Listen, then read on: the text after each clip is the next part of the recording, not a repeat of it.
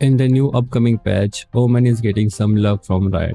It seems Omen is getting a buff for his ultimate. He is going able to be interact with things like switches, which means he is able to turn them on or off while in his ultimate. I guess it's a pretty strong buff for him. Let's see how much new outplay we are going to see.